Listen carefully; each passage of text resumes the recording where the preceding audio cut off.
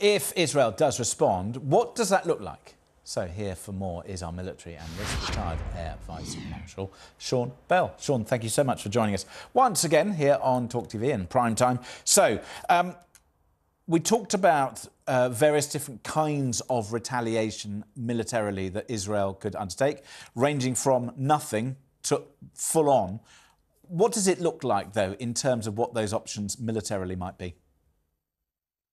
Yeah, good evening, James.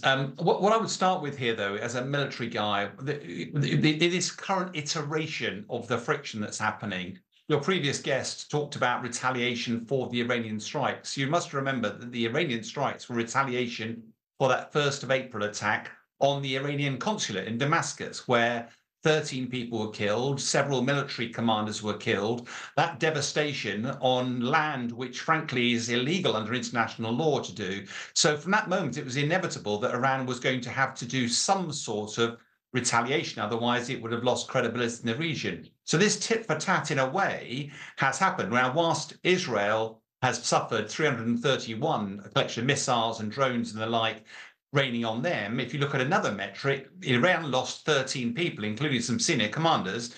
Israel, through fantastic defense by the international community and Israel, only had one casualty, a 7-year-old girl who suffered. But so in context, I'm not entirely convinced by this tit for tat, otherwise you'd never stop, and that's the worry.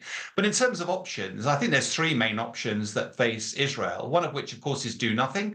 That's what the international community is urging, and there might be other cyber and sanctions that could be involved with that, but it looks unlikely that Netanyahu would be happy with that.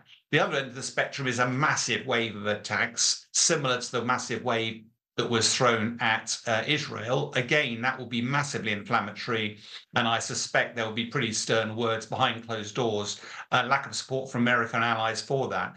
The middle ground seems to be some sort of measured attack, potentially on proxies outside of Iran itself, but particularly potentially in Syria. Military targets provide Iran with a degree of plausible deniability about it all, and maybe that's what they feel that they have to do eventually. But I reiterate, I think we've already seen a round of tit for tat. Iran has said one wave of strikes, that's it. We don't see any necessity to do any more. And that's why the international community is so urgently trying to plead with Netanyahu not to escalate and risk a much more serious global conflict. And I suppose you sort of touched on it because you said that the sort of provocation, if you like, was the 1st of April attacks.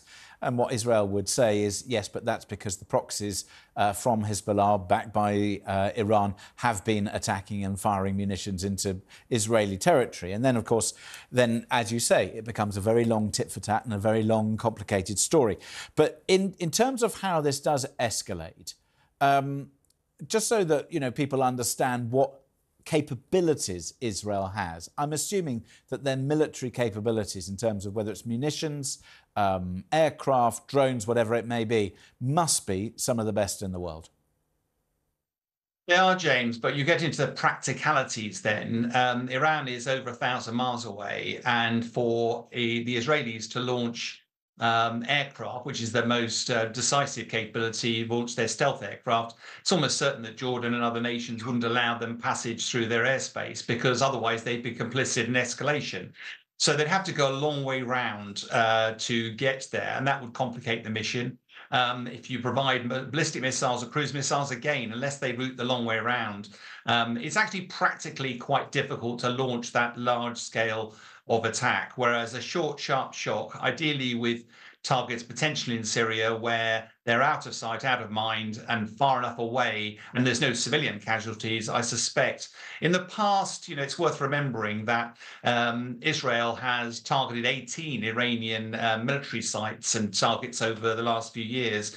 But the attack on the 1st of April, that consulate building, really struck home, because the consulates and the embassies are considered Iranian territory, and when you start striking like that, that breaches a load of international laws, and that's why even at the UN Security Council, when the Israelis asked that the Iranians were criticised for their attack, China, Russia, and others said, "Hang on a minute, we didn't criticise when Israel attacked, a consulate right next to an embassy." So that in a way, the international community doesn't want to get wrapped up in that cycle of iteration. It was very happy to provide support, including our own RAF, in the defense of Israel. But I suspect it'll be a lot more difficult for Israel to mount a credible attack on Iran because it won't get the same level of support it got in defense.